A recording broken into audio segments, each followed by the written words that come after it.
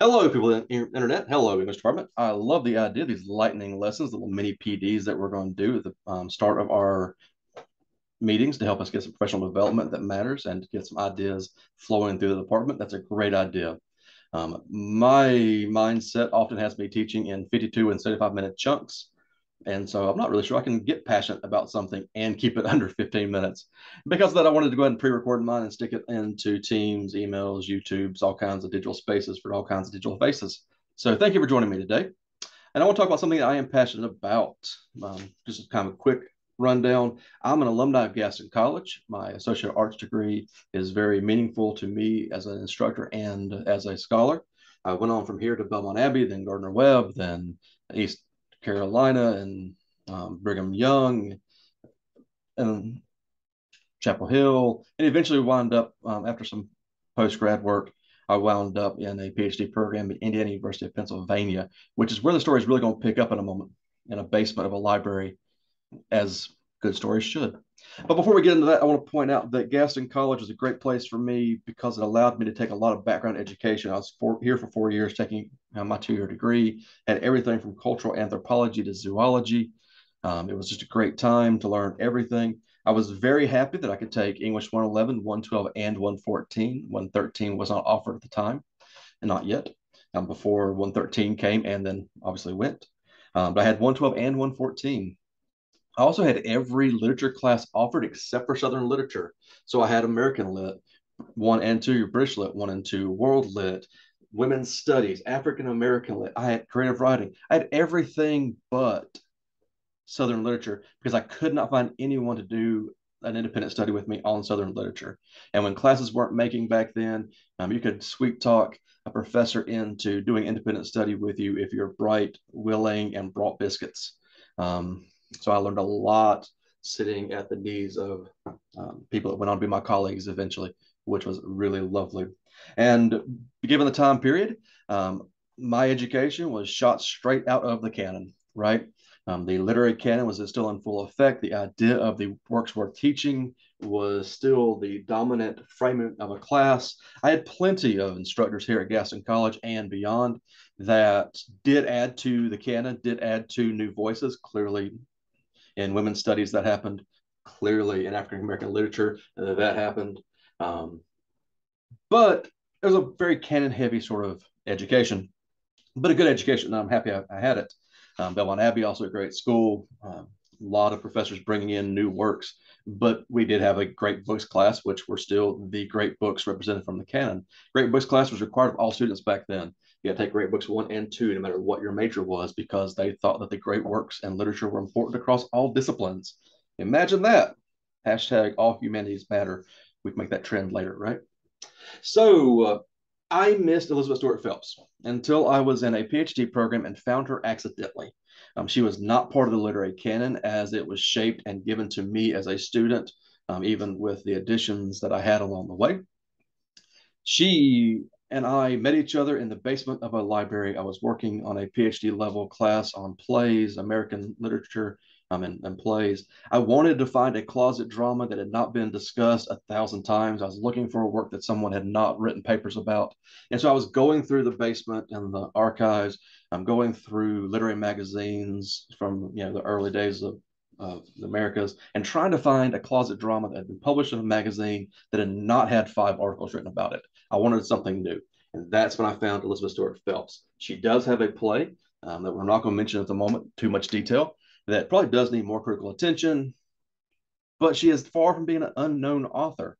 Elizabeth Stuart Phelps, if you're not familiar, is contemporary roughly to Harriet Beecher Stowe and Mark Twain on your American literature timeline. And I'm sure that you know that Harriet Beecher Stowe actually outsold Mark Twain. Mark Twain made more money on the oral presentation circuit and reciting his works to people than he did publishing the books because the literacy rate was low. Harriet Beecher Stowe sold really well in America and super well in Europe. And so she actually outsold Mark Twain. Um, Elizabeth Stuart Phelps also outsold Mark Twain. Did not quite have the international numbers and international reach of Harriet Beecher Stowe. I think I'm about to argue that she has as big a contribution to our society as Harriet Beecher Stowe, and probably bigger than Mark Twain, even though she was not taught for a very long time, which is why I think she's worth mentioning here. She was a Puritan from a Puritan family from the Northeast of America. Um, you sometimes find her in literature books when you do find her now under Elizabeth Stuart Phelps, which is her name that she published under, or Elizabeth Stuart Phelps Ward, because her husband, Mr. Ward, names get attached there legally. Her husband, her father, her brothers were all Puritan ministers, as was the tradition. They had a very specific puritanical version of Christianity that they taught, and Elizabeth Stuart Phelps disagreed, which is an interesting position for one to be in and to be vocal about and to publish and to be a hugely successful author. She has quite a few works. Her one closet drama play, has not been explored enough, but we're not going to talk about today. I do want to talk about some of the other works that she has that you might want to read, some of the other books that she has. So let's kind of work through our rudimentary tiles here. I want to highlight Dr. Zay. Dr. Zay is probably her second most important novel, may be the most fun to read. That's a subjective statement, I'm sure. But Dr. Zay is about a female doctor in a small town that does not want a female doctor. They only begrudgingly use her services and her education because they have no other options. And they are very clear about that in the onset of that book. If you remember the old TV show Dr. Quinn, Medicine Woman, it's that story, but in New England versus the Western frontier. But in a New England that is very much the Western frontier of its generation. So you've got a beautiful young woman as our heroine is our protagonist, and she is the fount of knowledge, education, and then she's up against society, which poses its own kind of problems. Great read. Has a little bit of Jane Austen kind of feel, but not completely, kind of situates you in what that feels like. So I highly recommend Dr. Zay. It's a fun read. It's a great read, very well written. It is very popular for a lot of reasons, not discussed as a great literary work anymore, which is sad, and it should be. The other work that I want to highlight is The Gates Ajar. This work sold really well, but it also has the biggest impact on society. So The Gates Ajar, the story is a little bit less developed and a little less entwined versus something like Dr. Zay or her other novels. But what happens in Gates Ajar is where she just does not hold back, and you absolutely see exactly where she disagrees with the Puritan ideas. Um, Our other books have coded hints and veiled messages that you would need to be steeped in the culture and the history to fully appreciate, and then to be able to explain to somebody and then have them, perhaps. Now, The Gates Ajar, a little bit more removed from its time and its place, a little bit different reading experience. But what's really important here is what she changes about Christianity in her cult time, or what she proposes to change because she disagrees. Okay, one concept that she wants to change is that everyone can go to heaven. That is not a Puritan belief, but that is something Elizabeth Stuart Phelps firmly believed in, that everyone had the shot of going to heaven. It was not your good works. It was a salvation, redemption, debt is paid by Christ sort of situation, but everyone had the opportunity to go to heaven, and Elizabeth Stuart Phelps is advocating for that. There is some recurring imagery, obviously the gates of Ajar. There's some recurring imagery of the mortal hand lifting up and pointing to heaven because the mortal spirit wants to go to heaven. And there's some imagery of the divine hand, personified God, Holy Spirit, Jesus, reaching down to take the pointing hand. There's also a lot of imagery about the vase, the urn, which goes on to symbolize the body, the spirit, but having the shroud pulled back. And that shroud pulled back is a very important image because, again, it's your body leaving this world, going through the veil into heaven and moving past those barriers. One of those barriers is, of course, the Puritan religion itself. So it's a great, powerful work by a powerful woman, and I think that it needs to be discussed more. Particularly, you need to be looking at it if you plan to visit cemeteries.